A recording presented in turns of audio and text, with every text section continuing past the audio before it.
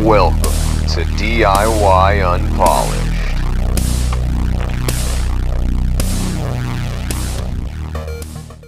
Today I'm going to show you DroidKlipp.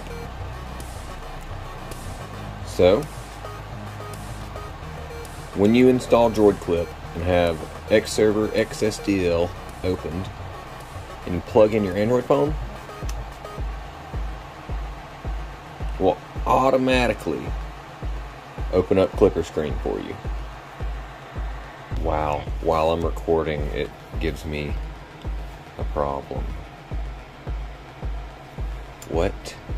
Are you kidding me? Are you kidding me with that? This one's running on actual computer. So I'll show you this one. So you got DroidKlipp installed. Plug it back up, and the screen will pop back up.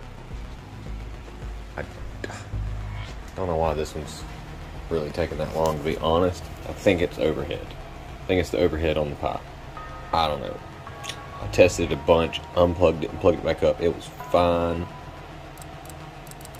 And now it's not. Figured it out. I just added this.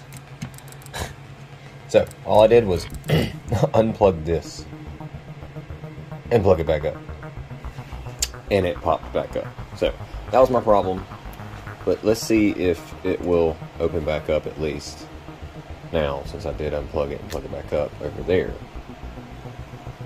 because I'm pretty sure it should. Yeah, see, now it's working. But yeah, if you have a hub and it doesn't pop up, unplug the hub and plug it back up. But so far, everything's working great. Like I said, I can unplug it, plug it back up, and it'll pop right back up. It's got like a 5-second delay. There it goes. Here's an overview of my repository. Just scroll through this, give you a little brief view of it. It's very simple. There's a couple prerequisites that you need to do. You need to install ADB, obviously. You need to install Tmux. And also, you gotta have KlipperScreen installed, obviously. Just follow these steps one by one. I'm eventually gonna modify it if people want it, and I'm gonna make it to where it uses ADB to open up Xserver XSDL, so that you don't have to manually open up the Xserver app on your Android phone.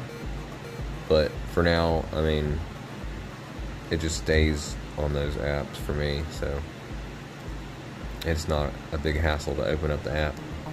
But if people want that automated as well, I can add that. Thanks for watching, and help support me when I get my Patreon up.